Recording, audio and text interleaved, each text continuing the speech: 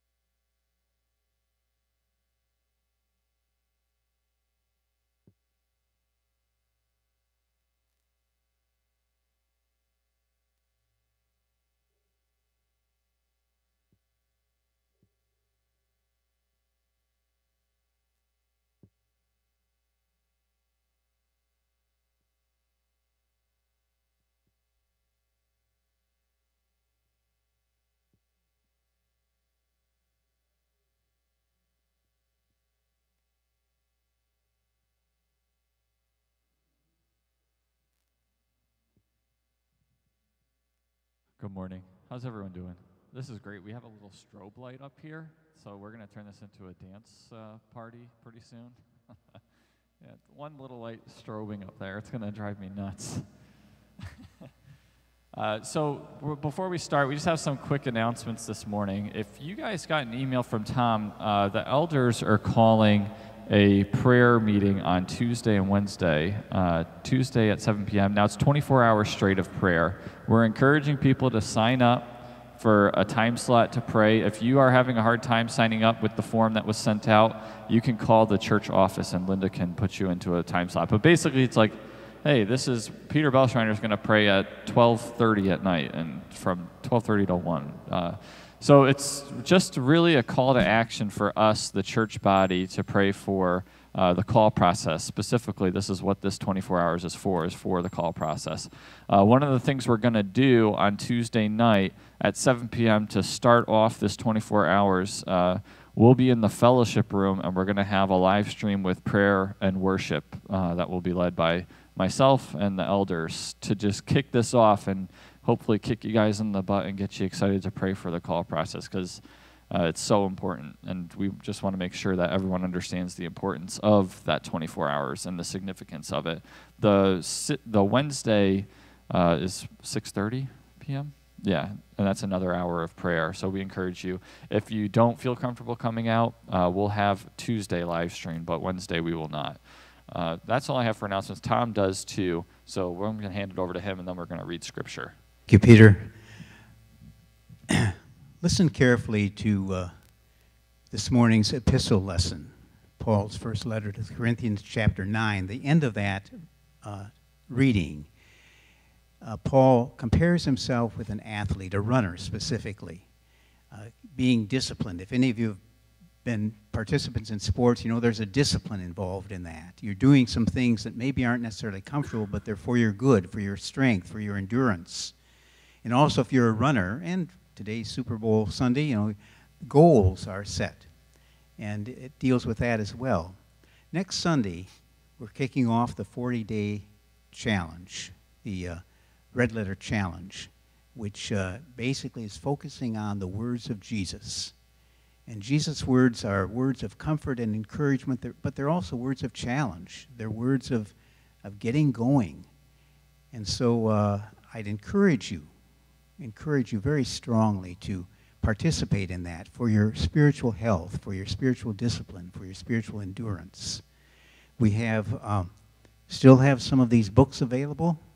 These are the books that you would follow for 40 days. A daily devotional. Actually, it begins on Tuesday, the 16th of February, the day one, and then it goes through 40 days, taking you right up to Easter. And if you've got kids, primarily elementary age kids, these are pretty good for them as well. They could go through the same thing. They're available in the Breezeway area. And probably to maximize your involvement in this, we do have several small groups, some available by Zoom, some will be meeting here at church. If you'd like to be part of a small group or facilitate a small group, again, sign up in the Breezeway area. We're going to see a video now that tells us more about the Red Letter Challenge, including the goals that are set and the need for discipline. So Mike, if you please show those two videos.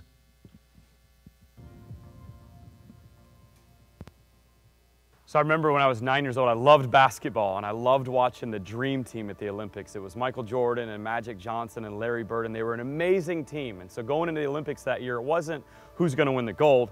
Everybody knew the Americans were going to win. It was who's going to win silver or bronze. They won by 44 points a game average, and so they won the gold medal. In the 2004 Athens Olympics, I remember another story about an American shooter named Matthew Emmons, and he was, like the Dream Team, far and away better than the rest of the field. And it got to the point where he was so dominant that we got to the last shots, and all he needed to do to secure the gold medal was simply hit the target anywhere on the page to win.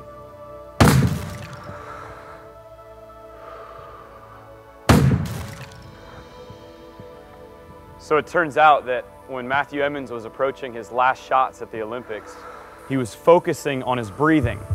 Because as a shooter, that's what makes the difference, is you want to slow that heart rate down as much as possible so that in between those beats per minute, you are shooting at just the right time. And so he was so focused on that, and sure enough, bullseye, bullseye, bullseye, hit the target 3 times, right where he needed to. Except there was one problem. Matthew Emmons crossfired. He was supposed to hit the target over here, and he hit the target over here. He was focused on the wrong target, and he lost it all. And I feel like as followers of Jesus, many times we're so focused and we have good intentions, but we're missing the mark when it comes to what Jesus is asking us to do. And the Red Letter Challenge is going to help you identify what it is that we are called to do as His followers.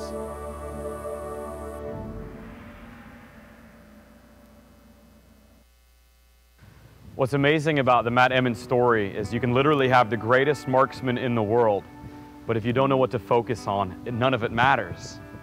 D.L. Moody once said that our greatest fear shouldn't be of failure, but of succeeding at something that doesn't matter. And I think that's the problem with followers of Jesus. We don't really know what we're shooting at. We don't know what to aim for. And so we can look at what people say about us, and we can look at and say, we're not judgmental, we're not hypocritical, we're not divisive. Or what we can say is, you know what, maybe we haven't done things right all the time.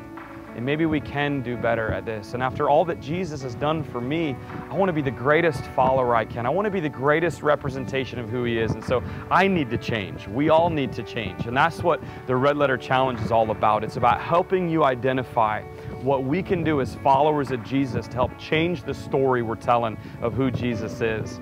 The part of the problem is people grab something from over here and try it, and then grab something from over here and try it. But I started thinking, Jesus has all the answers. And so let's just go back to what Jesus said. And as I did that, I noticed 5 main principles, let's call them 5 main targets of what we as His followers can shoot for. And so in the first week of the Red Letter Challenge, we're going to introduce you to those 5 main targets. And then every week following, we're going to give you one of those targets. And so the first one we're going to give you is this target of being with Christ.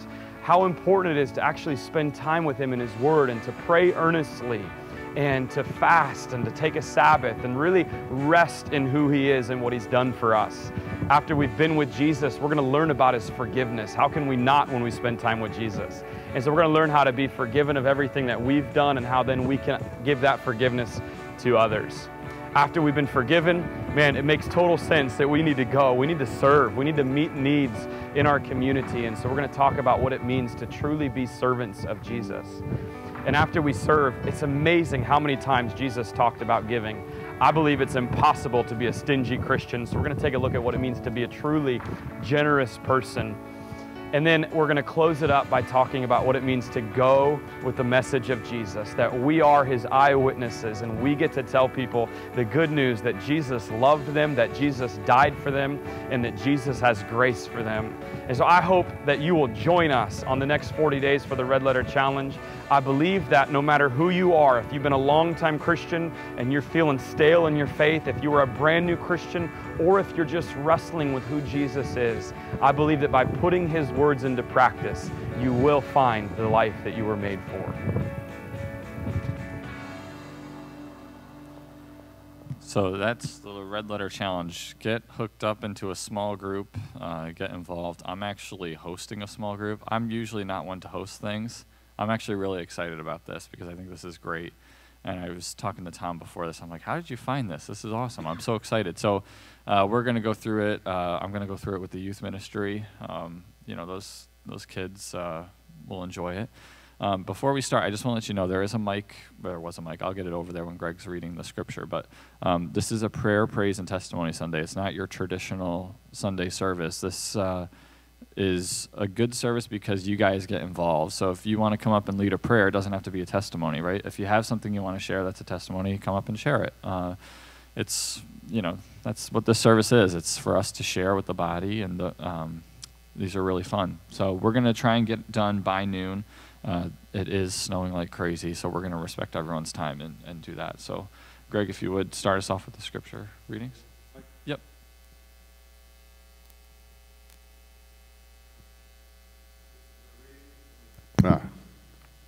This is the microphone on. This is a reading from the prophet Isaiah, chapter 40, verses 21 through 31. Do you not know? Do you not hear? Has it not been told you from the beginning? Have you not understood from the foundations of the earth? It is He who sits above the circle of the earth, and its inhabitants are like grasshoppers, who stretches out the heavens like a curtain and spreads them like a tent to dwell in, who brings princes to nothing and makes the rulers of the earth as emptiness. Scarcely are they planted, scarcely sown, scarcely has the stem taken root in the earth, when He blows on them and they wither, and the tempest carries them off like stubble. To whom then will you compare me, that I should be like Him, says the Holy One. Lift up your eyes on high and see. Who created these? He who brings out their host by number, calling them all by name. By the greatness of His might, and because He is strong in power, not one is missing. Why do you say, O Jacob, and speak, O Israel, my way is hidden from the Lord, and my right is disregarded by my God? Have you not known? Have you not heard? The Lord is the everlasting God, the creator of the ends of the earth. He does not faint or grow weary. His understanding is unsearchable. He gives power to the faint, and to him who has no might He increases strength. Even youths shall faint and be weary, and young men shall fall, exhausted. But they who wait for the Lord shall renew their strength. They shall mount up with wings like eagles. They shall run and not be weary. They shall walk and not faint. So far, our Old Testament reading. Our epistle reading is from the first letter to the Corinthians, chapter 9, verses 16 through 27. For if I preach the gospel, that gives me no ground for boasting, for necessity is laid upon me. Woe to me if I do not preach the gospel. For if I do this of my own will, I have a reward. But if not of my own will, I am still entrusted with a stewardship. What then is my reward? that in my preaching I may present the gospel free of charge, so as not to make full use of my right in the gospel. For though I am free from all, I have made myself a servant to all, that I might win more of them. To the Jews I became as a Jew, in order to win Jews. To those under the law I became as one under the law, though not being myself under the law, that I might win those under the law. To those outside the law I became as one outside the law, not being outside the law of God, but under the law of Christ, that I might win those outside the law. To the weak I became weak, that I might win the weak. I have become all things to all people, that by all means I might save some. I do it all for the sake of the gospel, that I may share with them in its blessings. Do you not know that in a race all the runners run, but only one receives the prize? So run that you may obtain it. Every athlete exercises self-control in all things. They do it to receive a perishable wreath, but we an imperishable. So I do not run aimlessly. I do not box as one beating the air, but I discipline my body and I keep it under control, lest after preaching to others, I myself should be disqualified.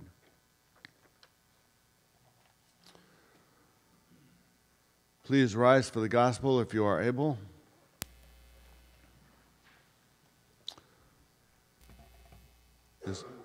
This reading is from the Gospel of Mark, chapter 1, starting with verse 29. And immediately Jesus left the synagogue and entered the house of Simon and Andrew with James and John. Now Simon's mother-in-law lay ill with a fever, and immediately they told him about her. And he came and took her by the hand and lifted her up, and the fever left her, and she began to serve them. That evening at sundown they brought to him all who were sick or oppressed by demons, and the whole city was gathered together at the door. And he healed many who were sick with various diseases, and cast out many demons, and he would not permit the demons to speak, because they knew him. And rising very early in the morning, while it was still dark, he departed and went out to a desolate place, and there he prayed. And Simon and those who were with him searched for him, and they found him and said to him, "Everyone is looking for you." And he said to them, "Let us go on to the next towns, that I may preach there also, for that is why I came out." And he went throughout Galilee, preaching in their synagogues and casting out demons. So far, the reading from the gospel.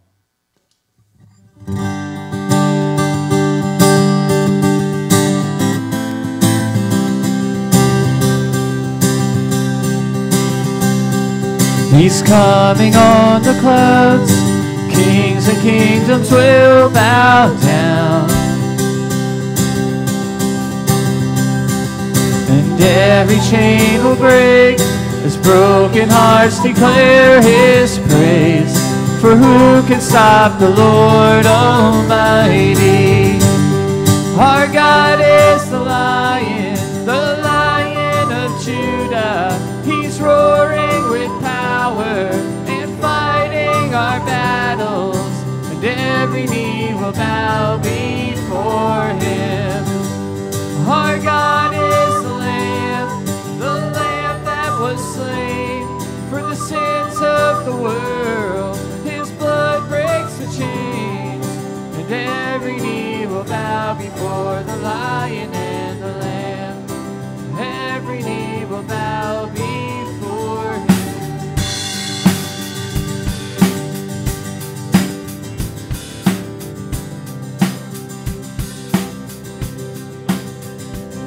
So open up the gates, make way before the King of Kings. The God who comes to save is here to set the captives free. For who can stop the Lord Almighty? Our God is the Lion of Judah. He's roaring with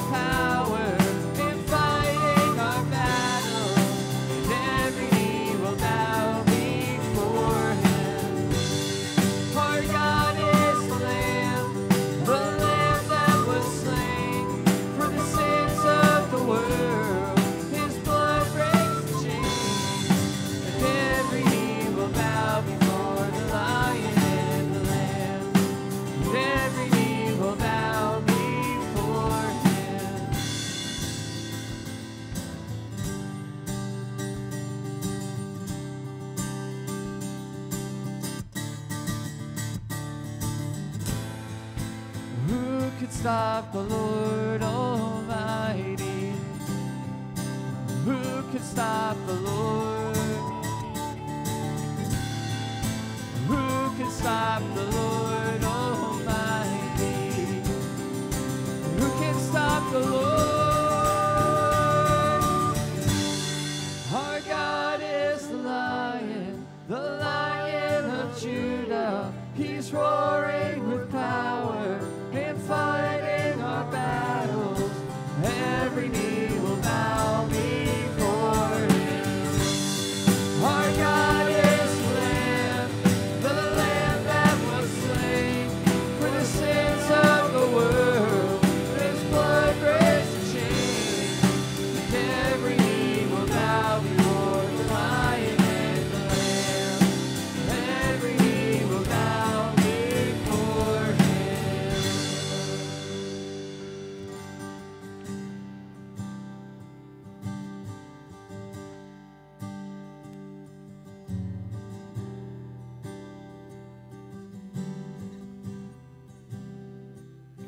Lord, I come and I confess, bowing here, I find my rest.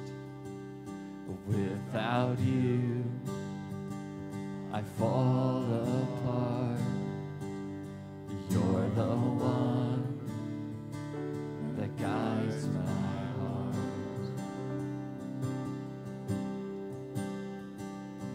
Lord, I need you. Oh, I need you. Every hour I need you. My one defense, my righteousness. Oh God, how I need you.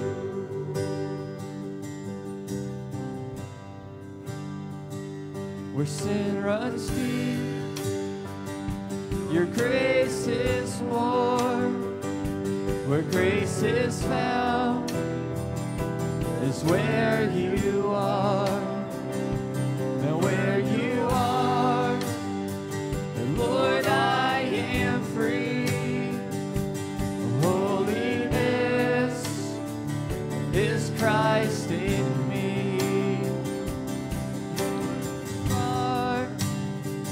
Lord, I am free. Holiness is Christ in me.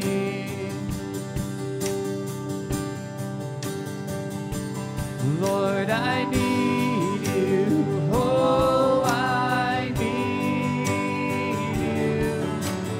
Every hour I need you.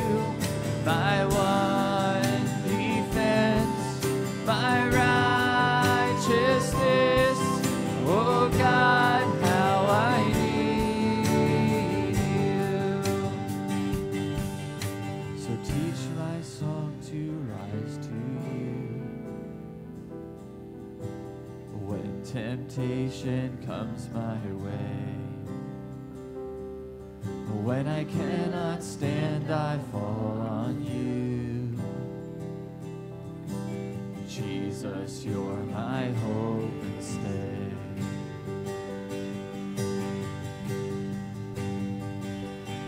Lord, I need you. Oh, I need you.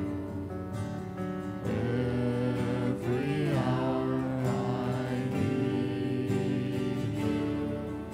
My one defense, my righteousness. Oh God, how I need you.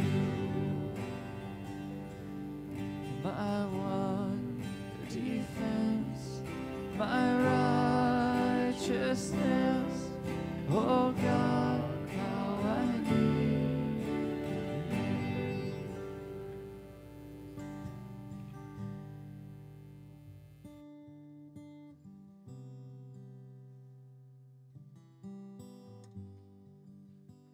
That song came true in my life this week. I saw something on social media, on Facebook, and I shared it. And there was some fallout, a lot.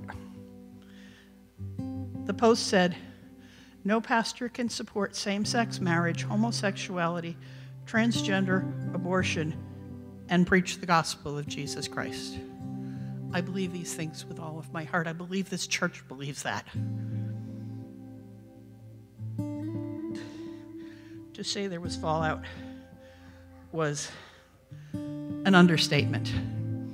There were people who were genuinely asking why I believed this, questioning, and I patiently explained. And then there was one person, a pal from high school,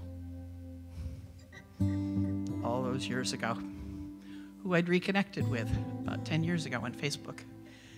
And she was furious. And she informed me I was judging her and her 2 gay sons, and that I was a horrible, judgmental person, and all kinds of crap. And that if I answered her, she would unfriend and block me. And I didn't, I just prayed. And somebody else, a daughter from the congregation, answered her. Gently, carefully, and said, "No, this isn't what she meant. This is what." She defended me and answered her pain.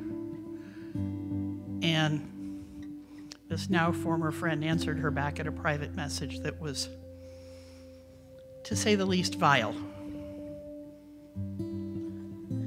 And that night, I was praying about the whole situation as I was trying to fall asleep. And I said, "Lord, what's going on?" I was doing the right thing posting it. I know I was. I heard you telling me do it. What's going on? He said, "The time is coming and is now upon you when you will begin to be reviled and persecuted for speaking the truth of my word. Don't take it personally. They aren't angry at you. They rage from the guilt they cannot face from their own sinfulness. Remain strong in your faith and in my love. Seek my face with your whole heart. Fall into my love and let me shelter your heart. Purify your hands in life. Seek holiness for your life. Walk in humility for me." I offer that for all of us.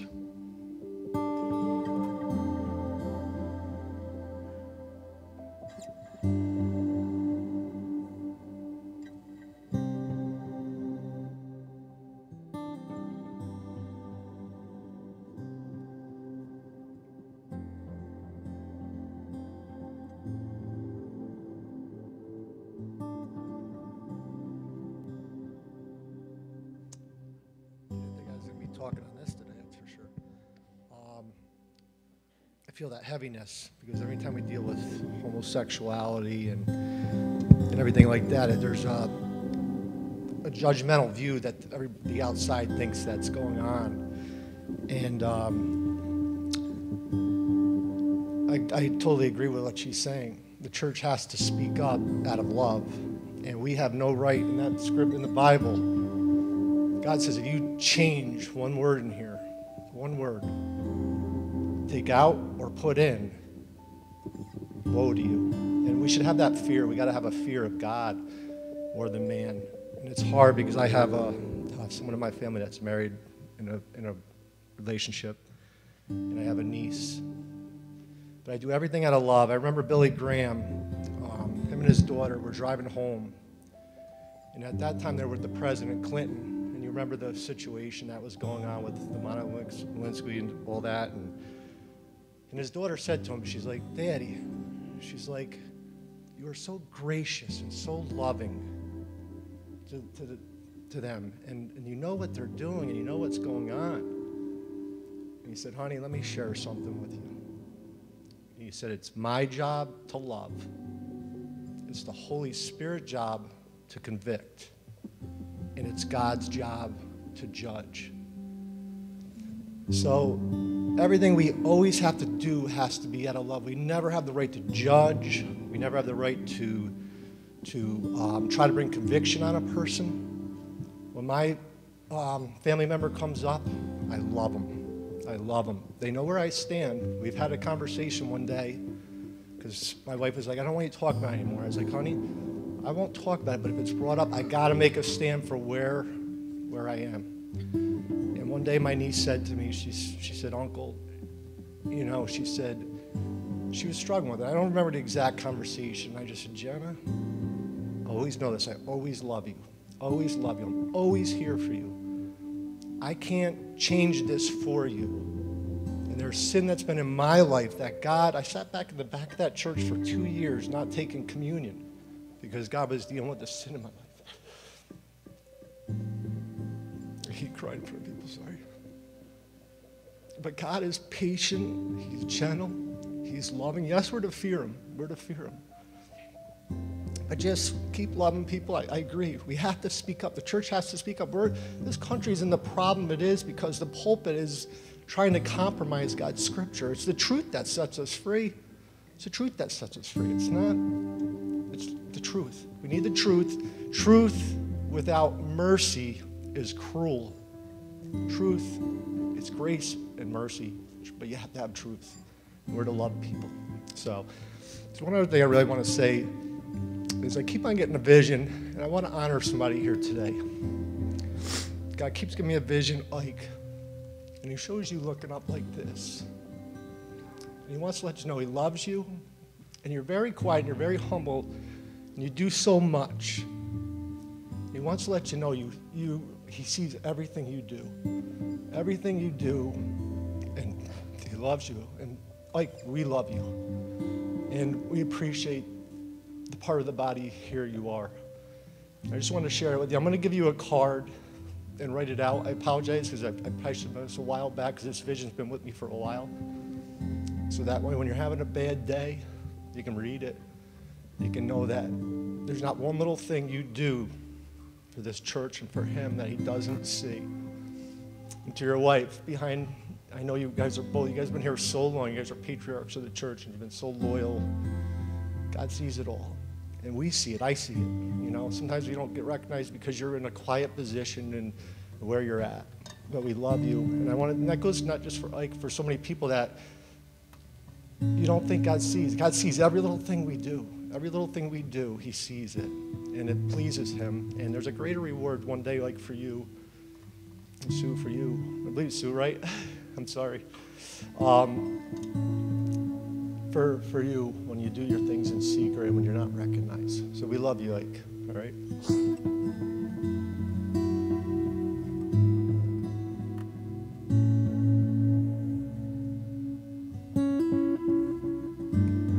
God speaks to me through visions and dreams. And last night I had a dream that I was pulled over.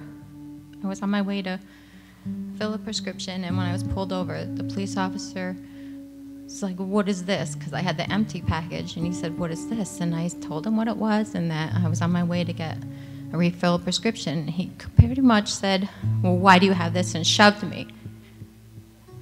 And I didn't fight back. I just told him the truth and stood up and was honest. And I believe that's what God's calling us to be.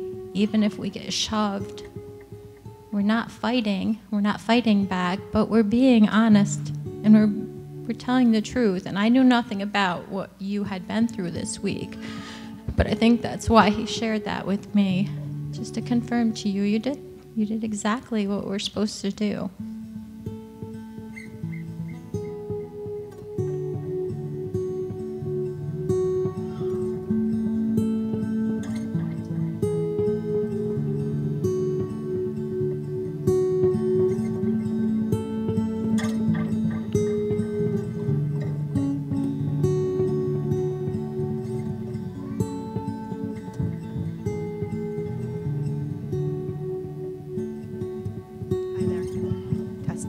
You hear it? All right. My name's Sloan, and I have a testimony to give.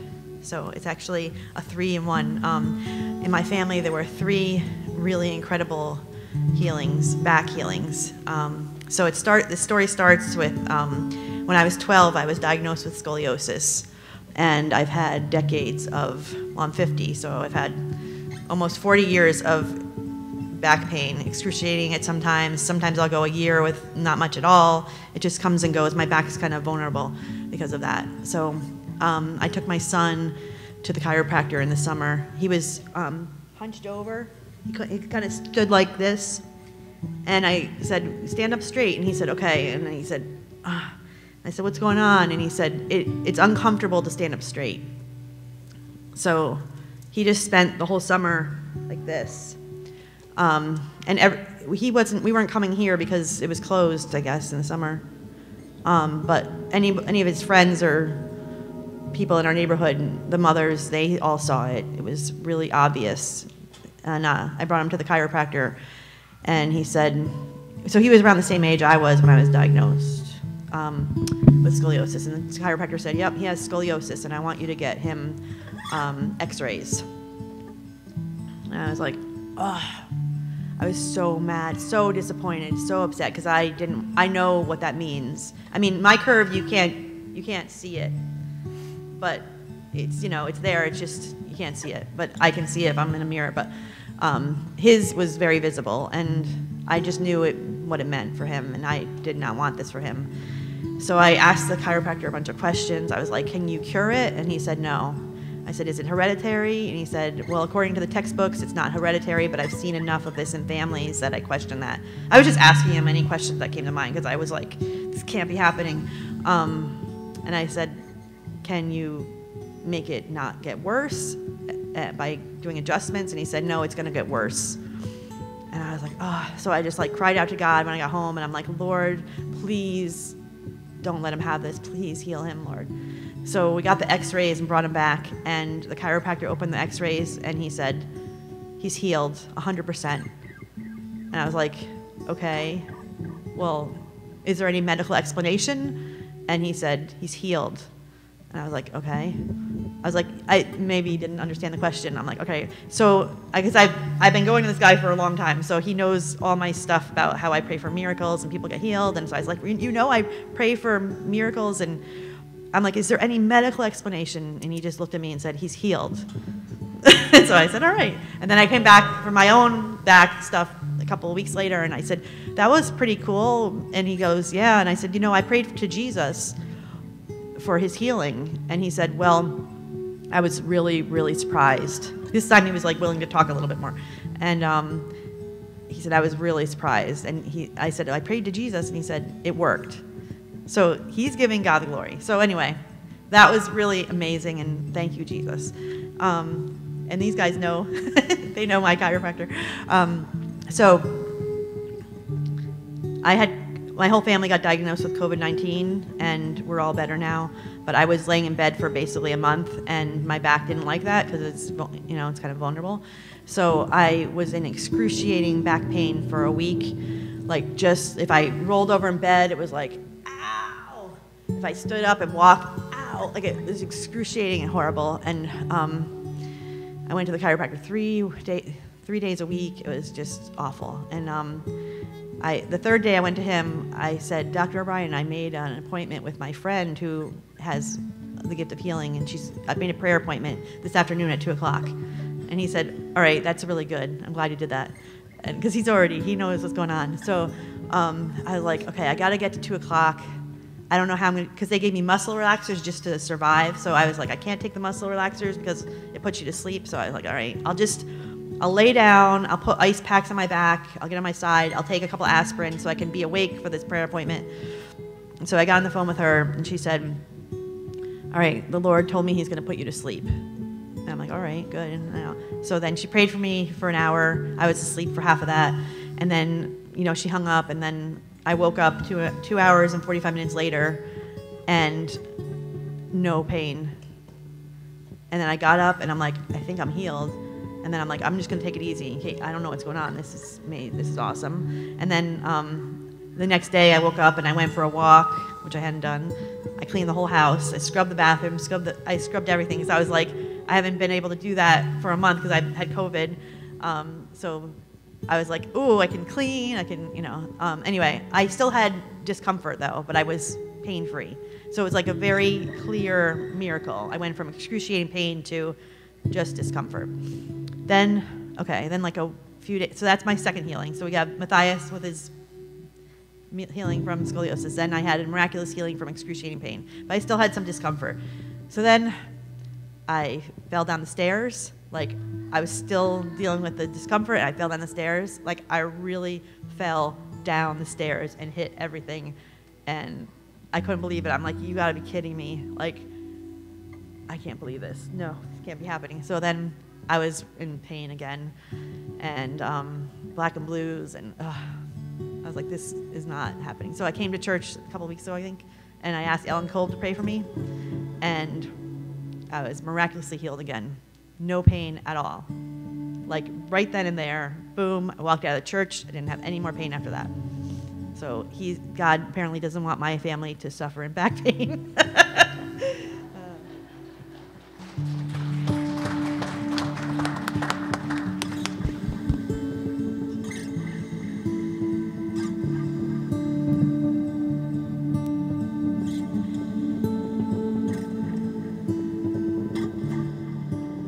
The atmosphere is changing now,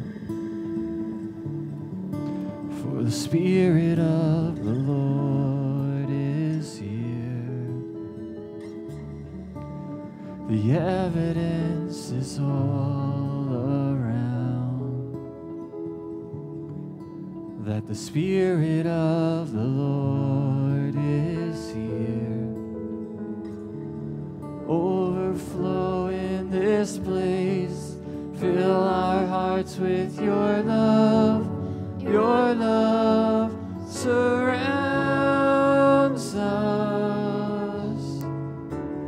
You're the reason we came to encounter your love. Your love surrounds us.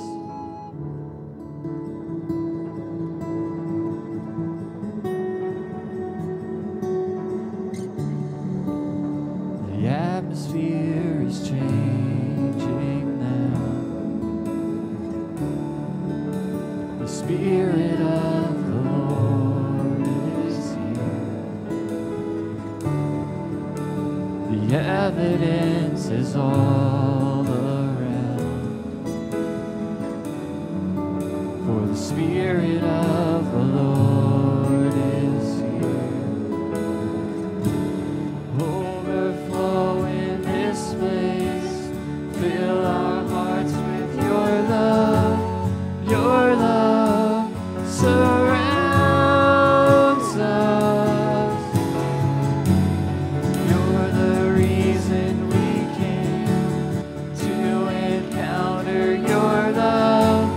Your love surrounds us.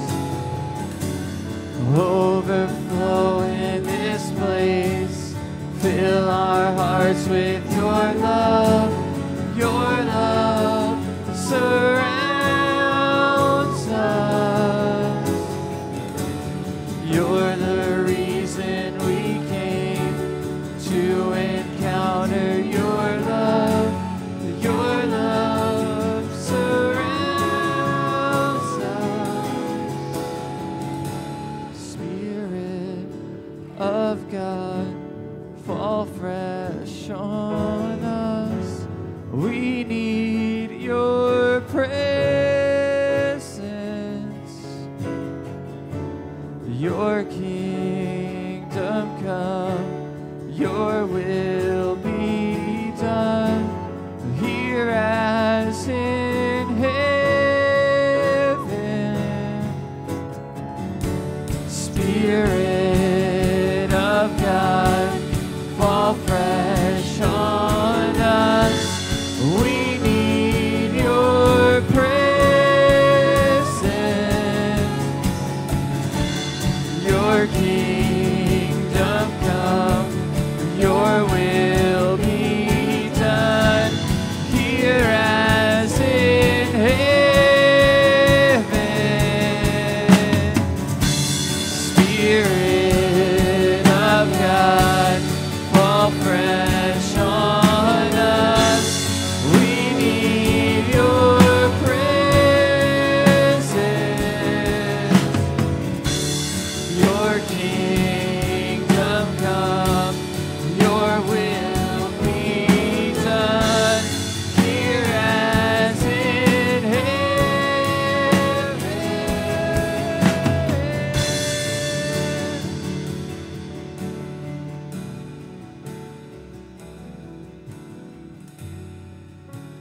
miracle can happen now.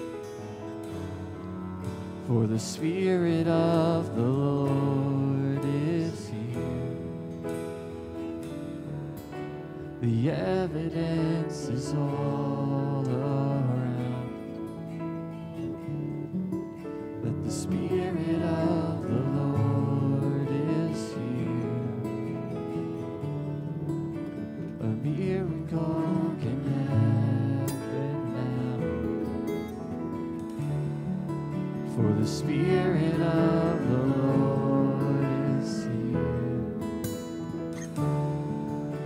The evidence is all around. The Spirit of the Lord is here.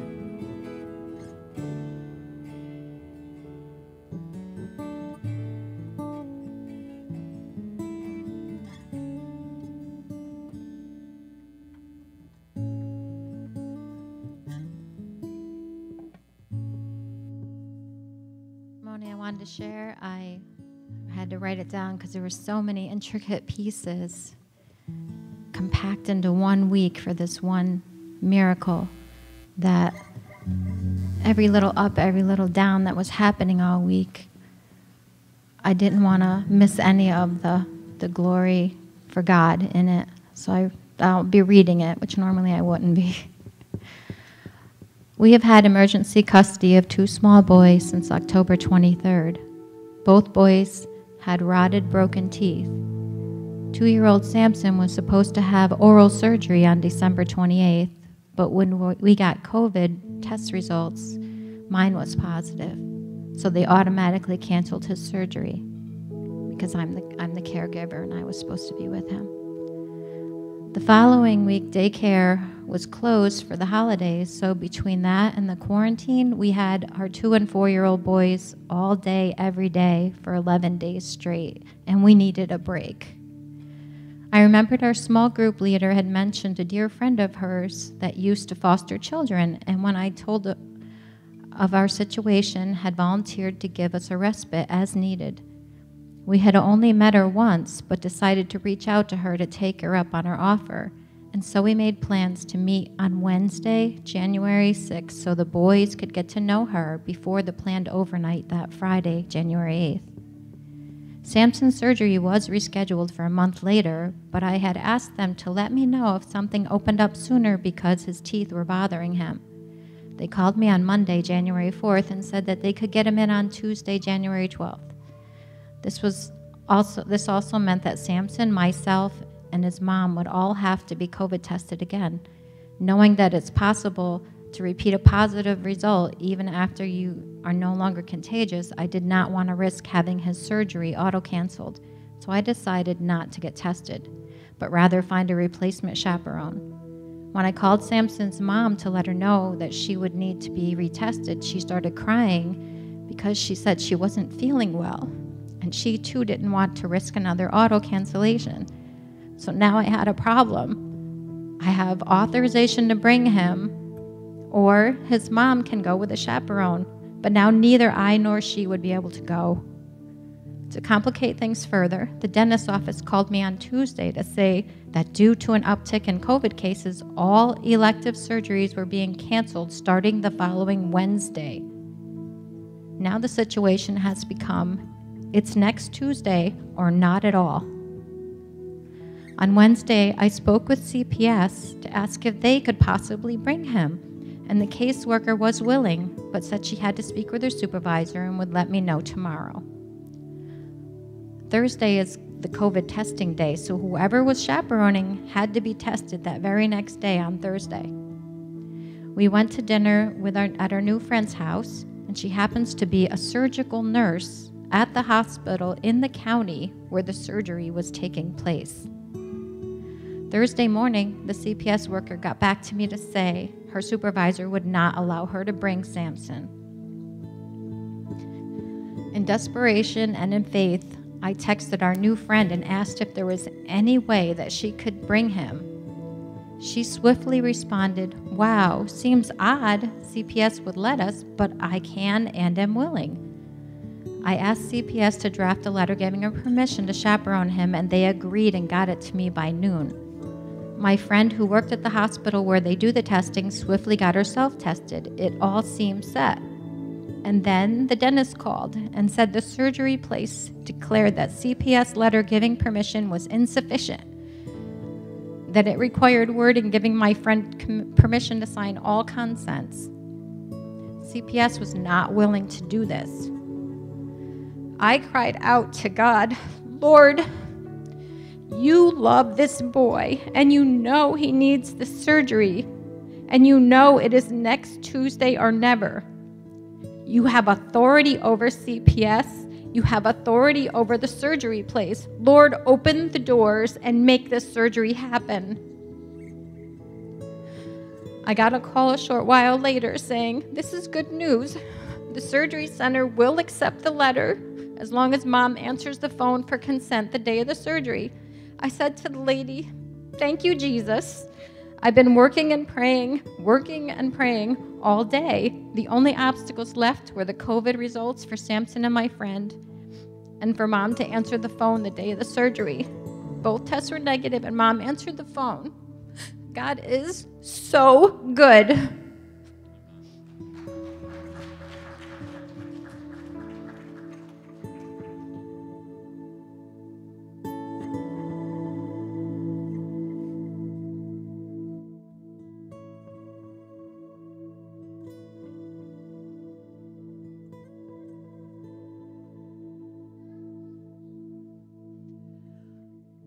Thelma Kennedy. I've been a member of this church for over 50 years, and I just wanted to share something with everyone, whether you know it or not. Some people here may know, others may not. It depends on what news that you watch. If you watch the regular news, it's probably not going to be on there because they're not going to tell about the good things that happen within the Christian community. But California is having a great revival. I've often thought that it was so bad, Lord, you know, if I weren't a Christian, I'd say, let it fall in the ocean, you know. It was that bad between Hollywood and all the other stuff that's going on. But Hollywood California is actually baptizing them in the ocean, okay, and they're having a great revival. And they're one of the prophets, and I don't know if you're following the prophets or not, but his name is Mario Murillo. But he's more an evangelist than he is a prophet, okay? And that's his field, evangelism. And he said, no, this COVID virus is not going to shut us down from reaching the people that need to be reached. And they did a revival, an old-fashioned revival, tent revival in Bakersfield, the worst place you could probably go, just about as bad as Chicago and some of the other areas. And they're bringing drug addicts and people that are coming and being instantly healed. And now they're going in other areas. And that now California, that has been basically a blue state, may be turning red, meaning that these people are coming together as Christians. People are changing and saying enough is enough. And they're now recalling their governor. He's going to be being recalled. They've got almost enough votes already, and they still have time yet to do it, to recall their governor and put him out of office, okay? That's one thing. The second thing that you may or may not have heard about, and it just set my soul on fire, is Honduras. Honduras has come against abortion, even from at the point of conception. The whole country has come against it. And any mother who goes ahead to abort her baby, or any third party that wants to try, will automatically be prosecuted. So God is on the move. Now, the other thing that has been on my heart, and it has for a long time, my son and I have prayed about it. Albany has been known as one of the worst areas in the country spiritually. Okay, for some reason. There are a lot of beautiful churches here. Don't get me wrong, there are many beautiful Christians, but overall, there's a lot of resistance. And I know where I'm living, I know there is. But I'm saying New York is bad. New York is almost as bad as California in many ways. And yet we have some beautiful churches and beautiful pastors and beautiful Christians here. And we've talked about unity. And there are many churches that are falling by the wayside because of the COVID virus. They just don't have enough people that are staying firm within the church to keep it alive. And we've been saying this for years. We Christians have to come together. We have to come together with unity with other Christians. I'm not talking about unity between Democrats and Republicans. You can't have the devil and sit there and compromise with the devil. You can't. That's the way it is. But within the Christian church, yes, you can. And there's no reason why we shouldn't be able to go to these other Christian churches and find the ones that are falling by the wayside, or even who are keeping a board base. There's enough around here. There's Seed of Abraham, a Messianic Christian church. There's Grace Fellowship. There's several. I know there's another one over. There's many, okay, that we should be able to get together. And why can't we have a tent revival in this country? What are we sitting and waiting for? Are we waiting to hear what the prophets or whether it's going to come through? Are we waiting because we're saying we're in the last days that, okay, God's coming, we're going to be raptured soon? What does God tell us to do? He doesn't tell us to stop and wait. He tells us to occupy. There are souls out there, and I know where I am over in the Beltran. There are people that are terrified. They won't come out of their rooms because they're so afraid of this virus. And a lot of it, and I'm sorry, yes, it is true, a virus, but I don't think it's any worse than a flu would be. But for some people, it's more deadly than others because of your system being compromised. So I think they've taken it and they've used it to go ahead and tie the church down in particular. And we need to just go ahead, and what can we fight back? Revival. That's how we're going to fight back, when we get a revival. And I think we need to unify with all the churches that are willing to come together, and let's do something and get it started now. If the Lord comes and does a mighty miracle this way, which I think he can do, and he is working, we're going to have people that are going to need churches and people to pastor them and to do these things. But we also need to go ahead and now, many people are hungry. They're afraid. They need the church now, and they don't know where to go. So I think it's just a thought. Pray about it. I'm an idea person. I'm not necessarily a person who knows how to get it started, but I'm saying I'm being willing to help with it, and I would love to see our church, because I've always felt that this church has been a lighthouse, and I said it's going to be a lighthouse again. And I'll just share one quick thing, and I don't mean to take up so much time. But when my son died in a construction accident over there in Heritage Park 35 years ago, and it was very suddenly, and the whole area, people knew my son and my family very well, and this church was on fire. And we had his funeral service here. And I had people in my community that came from other churches, and they came up to me and they said, there's something special about your church. Something when I can come in, they could feel God's presence here. And I know what it did during the charismatic renewal. And God's not finished with this church yet, but we have to come and unite. And we have to deal with whatever it is in our lives. If there's something there we need to deal with that we don't want to deal with, we have to be completely surrendered to God, not just 98%. If you've got something in your life that you know deeply that you need to take care of, you need to take care of it now, because when it happens, the Holy Spirit's going to fall mightily on this congregation and in this area, and Albany needs everybody. Amen. We have, I want to be respectful of time. I love this. This is amazing. I just want to read. Has anyone seen the prophetic word by Russ Walden about Albany? I pulled it up. I want to read it for everyone. A return of the Great Awakening. This was published the 8th of January. Albany will be awash in my glory. A return of the Great Awakening is coming. It will wash ashore on the upper east coast of the United States. Albany, New York will be awash in my glory. I will cleanse Albany, New York from its foulness, and those who hide in darkness and work their deceit and wickedness in the secret places will be abruptly exposed in a moment of time. Many who have worked deceit and oppression on the earth will come to total repentance in the outpouring of my Spirit. I say to those of my people in Albany who have not soiled their purity in corruption of that city, I choose you this day to walk before me, robed in white. Now comes the unleashing of the Holy Spirit of repentance, beginning in Albany and surging like an unstoppable wave throughout the United States and to the world's furthest corners. Get ready, says God. Gird up your legs like men for it is time to overtake the footmen and run with the horsemen of the earth who go to and fro, bringing about my will.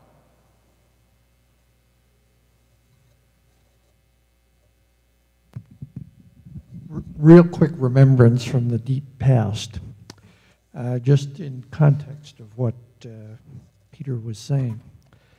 We are the state capital of New York. And many years ago, is back in the late 70s, believe it or not, we had a fairly famous politician get saved, and he was a member of this church for a while. Any of you remember David Eno? Okay, one or two. This man was the press secretary to the then lieutenant governor. Politicians, even as he referred to himself, political whores, they can and do get saved, and we are in the right place for it.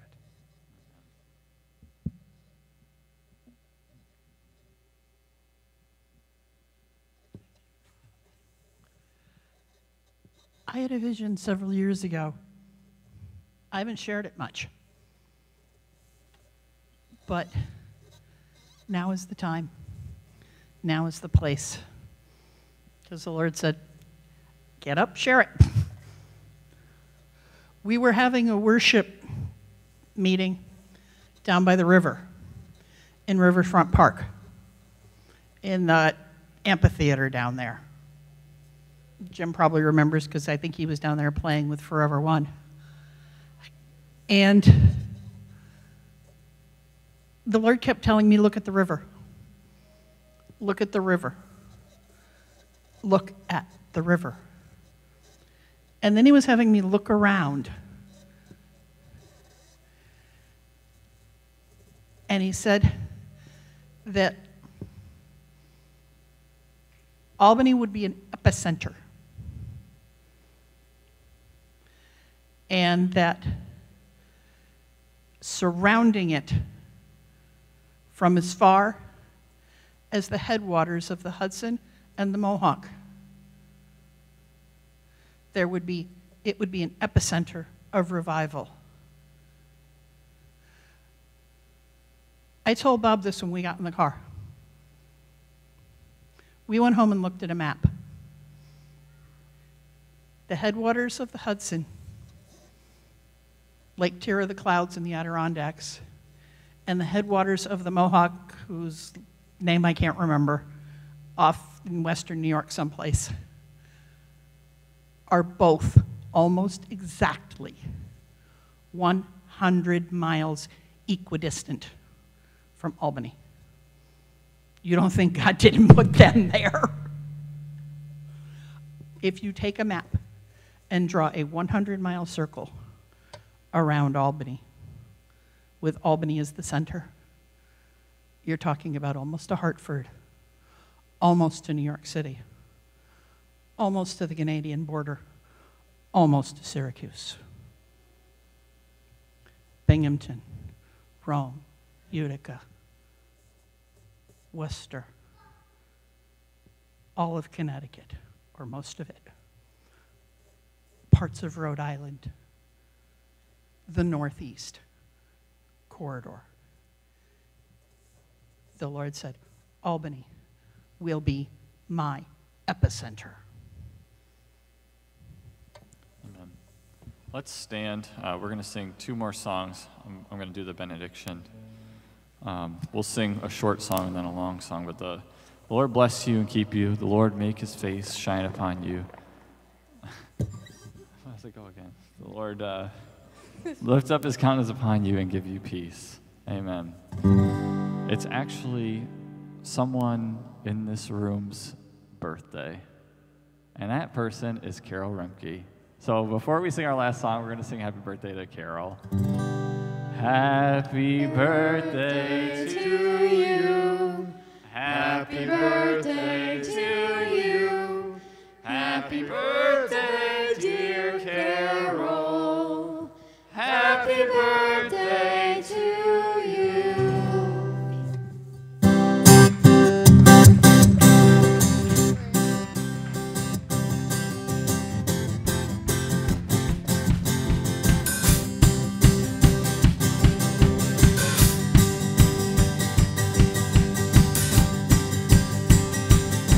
Are you ready, ready, ready? Ring-a-ding-a-ding-a-ding. Are you ready, ready, ready? Ring-a-ding-a-ding-a-ding. Are you ready, ready, ready? Ring-a-ding-a-ding-a-ding-a-ding-a-ding-a-ding. Glory in the kitchen, glory in the hall, glory in the living room, the dining room, and all. Glory in the bathroom, angels sing. Glory in the bedroom, sleeping thing. Glory in the garage, glory in the lounge. The glory of the Lord is all over the house. Are you ready, ready? Ring-a-ding-a-ding-a-ding. Are you ready, ready, ready? Ring-a-ding-a-ding-a-ding. Are you ready, ready, ready? Ring-a-ding-a-ding-a-ding-a-ding-a-ding-a-ding. Glory in the restaurant, glory in the pub, glory in the prison, glory in the club, glory in the shops, glory in the park, glory in the bank and cinema, glory in the dentist checking out your teeth. The glory of the Lord is falling in the streets. Are you ready, ready, ready? Ring-a-ding-a-ding-a-ding. Are you ready, ready, ready? Ring-a-ding-a-ding-a-ding. Are you ready, ready, ready? Ring-a-ding-a-ding-a-ding-a-ding-a-ding-a-ding. Glory on the bus, glory on the train, glory in the car, glory on the plane, glory when I run, glory when I hide, glory when I swim, glory on my bike, glory going to work, go to work. The glory of the Lord is covering the earth. Are you ready, ready, ready? Ring-a-ding-a-ding-a-ding. Are you ready, ready, ready? Ring-a-ding-a-ding-a-ding. Are you ready, ready, ready? Ring-a-ding-a-ding-a-ding-a-ding-a-ding-a-ding. Glory, glory carriers, glory, glory carriers, glory, glory carriers, glory, glory carriers, glory, glory carriers, ring-a-ding-a-ding-a-ding-a-ding-a-ding-a-ding. Fire, fire carriers, fire, fire carriers, fire, fire carriers, fire, fire carriers, fire, fire carriers, ring-a-ding-a-ding-a-ding-a-ding-a-ding-a-ding. Are you ready, ready, ready? Ring-a-ding-a-ding-a-ding. Are you ready, ready, ready? Ring-a-ding-a-ding-a-ding. Are you ready, ready, ready? Ring-a-ding-a-ding.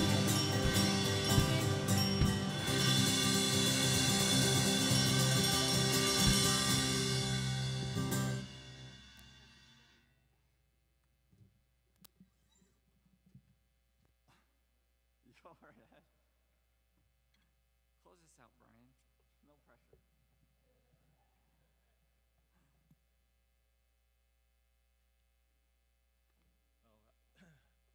You folks can sit down for just a second and relax.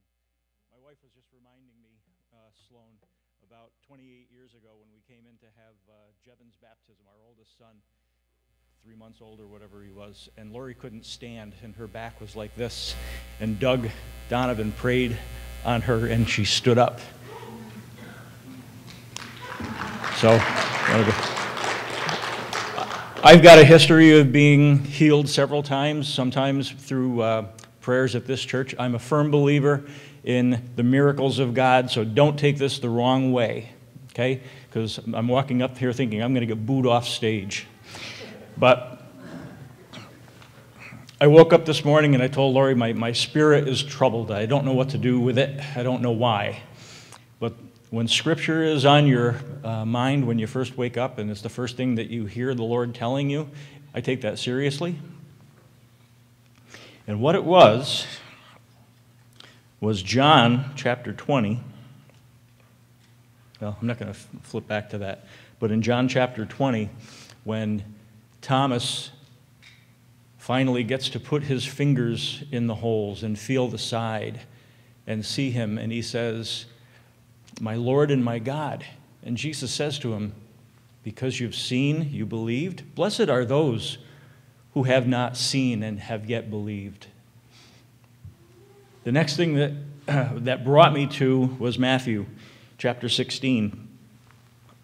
And it's the demand for a sign. Now, you guys know how the call is just like it's an all-encompassing thing for us right now on the call committee. We're in prayer. We're ruminating over what we've seen and what we've prayed about and what the Lord is telling us. And the demand for a sign of chapter 16, the Pharisees and Sadducees came to Jesus and tested him by asking him to show them a sign from heaven. We have to be careful that when we're asking God to tell us, that we're not demanding a sign from God to let us know that we're hearing him right. So just bear with me on that. We want to be completely open to what the Holy Spirit is saying to us on the call committee, to the congregation as a whole, to what God is saying to us, but we're not demanding a sign from God that Lord, show us that this is from you, okay? Because that's sorcery. That's not what we're about, and that's not what this next 48, 72 hours of prayer is about. This is serious stuff, but it's very, very humbling to try to get this right, and that's what we want. We want to get this right in humility. The elders, the church council leadership, we just want to do the right thing and hear God however he wants to talk to us, be it through his word, pointing us, just be it through peace, or if he chooses to speak to one of us or all of us.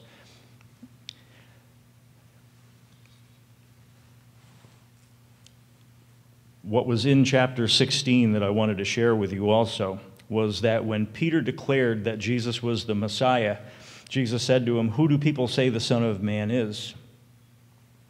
And he said, "Who do you say that I am?" And Simon Peter answered, "You are the Messiah, the Son of the living God. Blessed are you, Simon, son of Jonah, for this was not revealed to you by flesh and blood, but my Father in heaven." Then when Jesus predicted his death shortly after that, "Never, Lord, this shall never happen to you." This was the same Peter right afterwards, his shining moment. And he came back and said to him, "Never, Lord." And Jesus turned and said to Peter, "Get behind me, Satan. You are a stumbling block to me. You do not have in mind the concerns of God, but merely human concerns." This is a struggle. That it's what we want, and it's not what we want. God, if he has a pastor for us, it's his pastor for us. It's not the pastor that we want. We may think it's the pastor that we need, but we need to have our will aligned with God, that we want the pastor that he wants for us, if he wants a pastor for us. He has made no promise to us that he's going to give us a pastor. If you're claiming a promise from God that we will get a pastor, you're wrong. I've seen no promise that we will have a pastor. God knows what we need, and he will provide what we need. And it may be that he will provide a pastor, and he may provide a pastor for us very soon, and he may not look anything like what you expect a pastor to look like, or what you expect the right pastor for this church at this time will look like.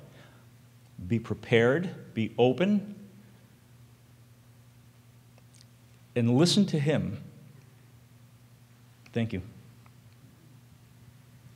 Amen. as Mr. Dollard was sharing, that there was a scripture that was running through my heart almost the whole service. And it was when Israel was crying out for a king.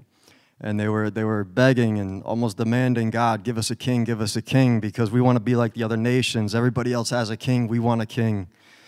And the scripture was just running through my heart and running through my head. I was down in New York City this past weekend for a healing service for my back. And there was a gentleman who was there, and many people like claim him as a prophet and many things. And I went there, and I saw a lot of people get prayed for. But as I was in line to get prayed for, I just had to check in my spirit. It wasn't right, and I got out of line. And the people that I was with, they were like, yo, you need to go up there, bro. You need to get healed. You need to get this man to lay hands on you. He's the one that's going to do it. If you're going to get healed, you need to go and see him. And I just didn't feel peace, and I got out of line. And the next morning, I got in a hotel room with a buddy down there. My buddy woke up, and he just prayed for me, and he laid hands on me. And the whole day, I didn't have pain. I walked around New York City. I was in Brooklyn. I had taken a subway, and this is the first time I've been able to actually come and play here with, and worship. And I just want to encourage you guys that we don't look to man. Exactly as Mr. Dollard said, this is not up to us. We don't get to choose the man. God is not a God that does what we say. We do what he says. And so I just want to offer up a prayer, if that's okay. Father, I just thank you, Lord God. I thank you that you know the times, the seasons, the dates. You know the person, be it one, God, if there is one to be here. Father, I thank you that there are so many here that love you, that desire to see you move. And God, most of all, we know that you want to move more than we want you to move here. You desire to pour out your spirit to save, to deliver, to set free. So, Father, this morning, God, we lift up our hands and we just say, have your way, God. Your kingdom come and your will be done. Whether you raise up somebody or whether you don't, whether it's somebody from without or somebody from within, Lord God, you know. And we just say, have your way, Lord, have your way. Because, God, we do not look to man, but we look to you. And we thank you, God, in Jesus' name.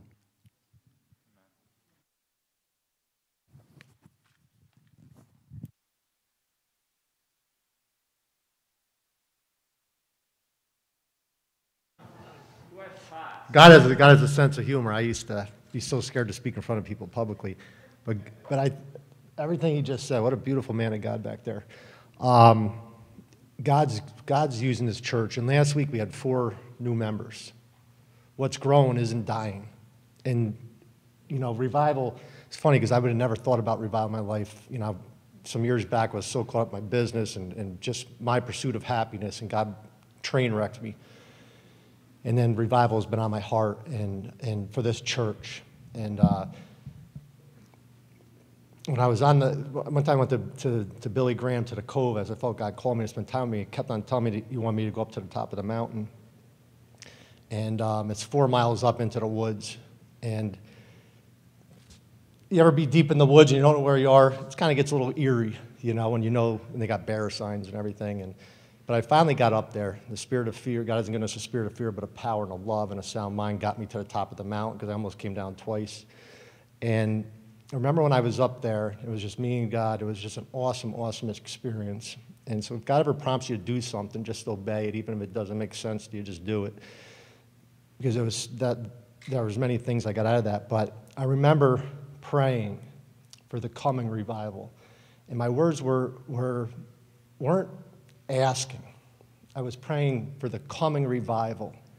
And I was praying that Grace Fellowship and Our Savior's Lutheran Church would lead the cause of what's about to come in.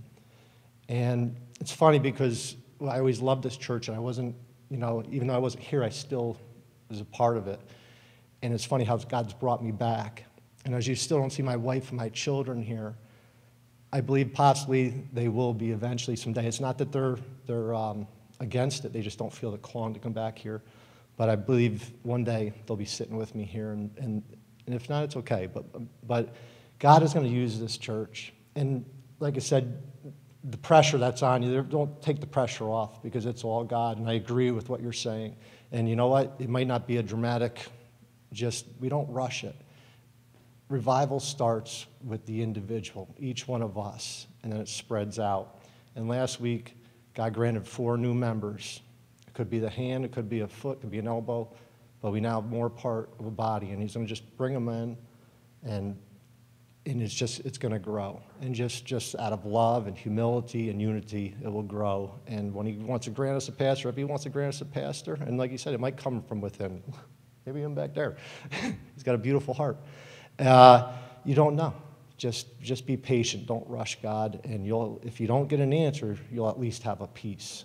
So God's going to use this church.